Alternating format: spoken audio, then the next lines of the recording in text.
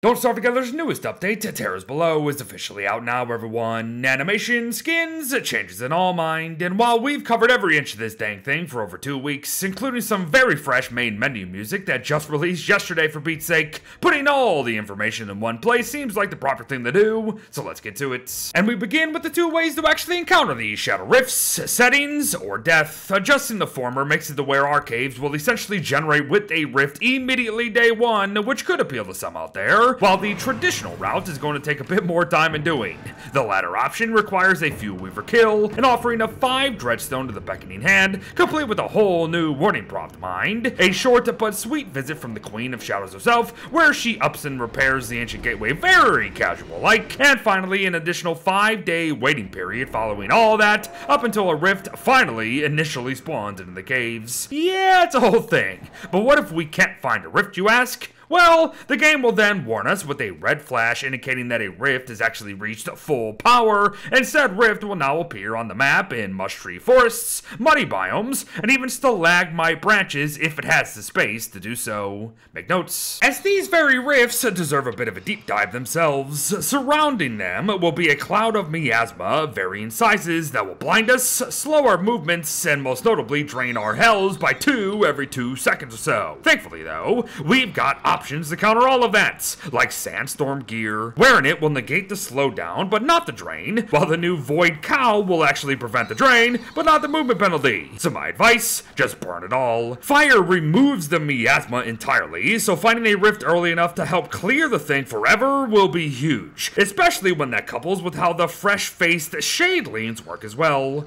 Not only are they essentially non-hostile unless we get too close to a rift of theirs, their numbers are very low early on in the rift's life cycle. At level 1, rifts only spawn 1 to 2 Shadelings every half a day. Come an expansion to level 2 4 to 5 days later that only climbs to 3 to 4 Shadelings, which still gives us ample opportunities to isolate one of them from the rest, as yes, they're actually not horde-like. And lastly, level 3 rifts spew out 5 Shadelings every minute or so getting here early is best, sure, but it's not going to be the be-all end-all. To continue, rifts will last for roughly 20 days in total before disappearing, with both their leftover miasma and Shadelings, only for them to return 6 days later to start the whole damn thing over again, mind. Be prepared, as while these Shadelings truly aren't much of a threat, it's really only thanks to bright shade gear at the end of the day. They do deal 10 planar damage and have some planar defense, so quote-unquote normal gear isn't as effective, but even still, they hardly attack themselves, and that leap you see does literally nothing.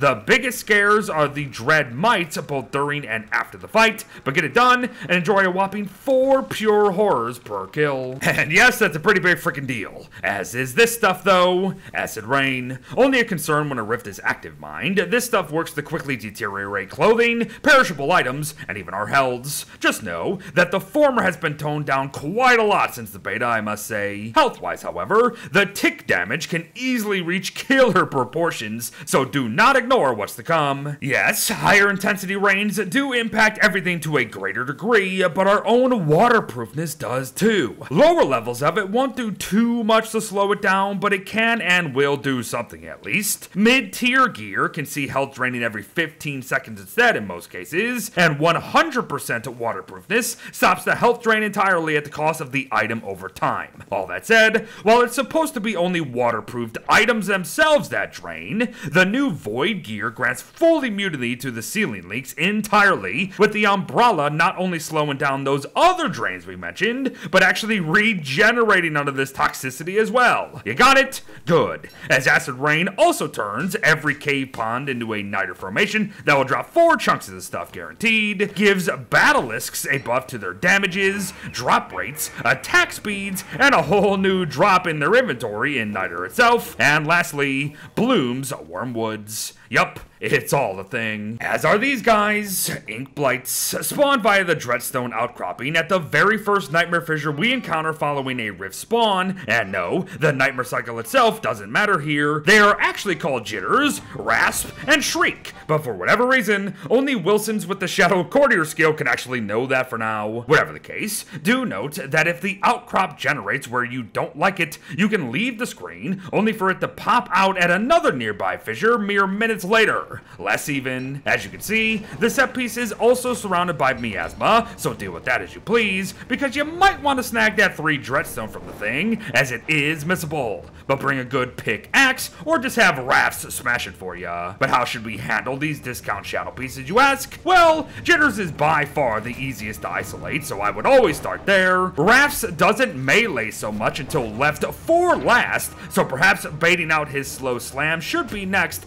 as Shriek is slow herself. And speaking of, Shriek also only fires 1 attack where we last were, so dodging this Dread Rain over and over and over again is very simple and clean, so I would maybe save that for last. Bring Bright Shade and you'll be fine, as trust me, these guys are shockingly easy. They also drop far more Dark Tatters now, so enjoy those on top of Nightmare Fuel, Pure Horror, and that potential Dreadstone, and be sure to do it all over again come 3 days later once the Outcrop's respawn timer ends. Good luck. As it's finally time to bring it all together, folks, and to do so, we'll need a Shadowcraft plinth kit here that will grant us access to the 4 void crafts wherever we choose. So to fire through what they do, that umbrella we saw earlier is honestly just a really souped up umbrella at the cost of a meager sanity drain there. The Reaper reaps most pickable things in this game, while also talking to anyone who is shadow aligned, but please be sure to use it wisely for mass harvests over individual reaps, of course. The Reaper also serves as a weapon that deals 38 damage with 18 more planar on top of that, which helps add up well once used on a vulnerable lunar mob at the end of the day. Combine it with the Void Armor, however, for a flat 10% damage boost,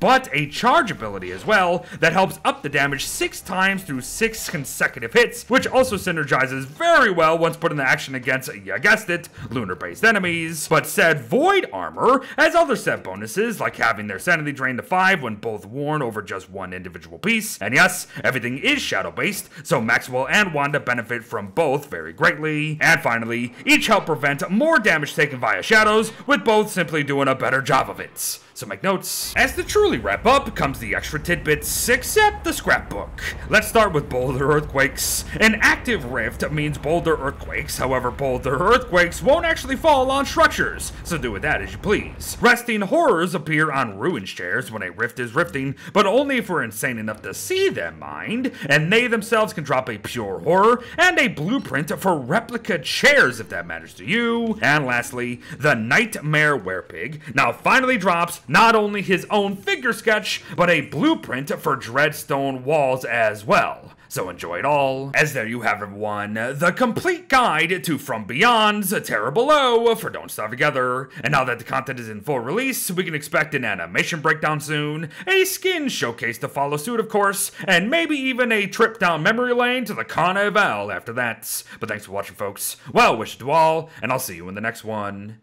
Bye-bye.